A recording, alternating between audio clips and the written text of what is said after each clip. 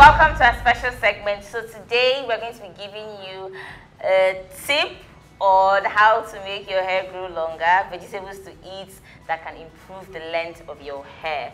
Oh. So yes, I'll go first. So there was a trend that was going on the internet one time. I tried it, but it is so stressful. Rice water. So you're supposed to soak your rice for a couple of days and then use the water on your hair. And then it is also been said that the water from pumpkin leaf, ugu as the Igbo would call it, you can use it to wash your hair and it actually helps the length of your hair. Are you serious? Do you think it's a method you want to try? Well, I can try it. Yeah, because I know pumpkin leaf works for blood. Yes, yes.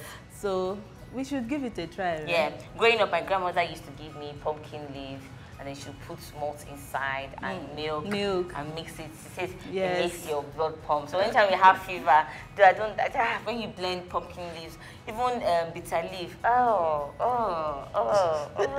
it's enough for me. So tell us, what vegetable or ingredients can you recommend that will make your hair grow longer? I think aloe vera.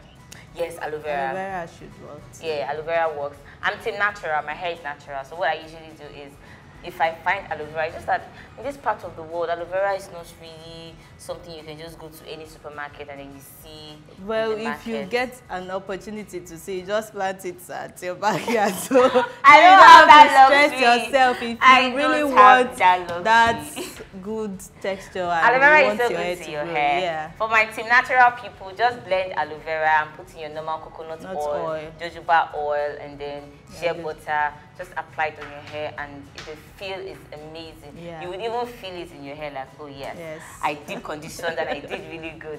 All right, we've come to the end of this segment. I hope you learned a thing or two. Yeah. Today's recipe was beans and plantain. If you're going to tweak your own a bit by adding potatoes, like I said, please let us know. Tag us on your fish. Picture. Yes, protein. Yes, bro. Add fish.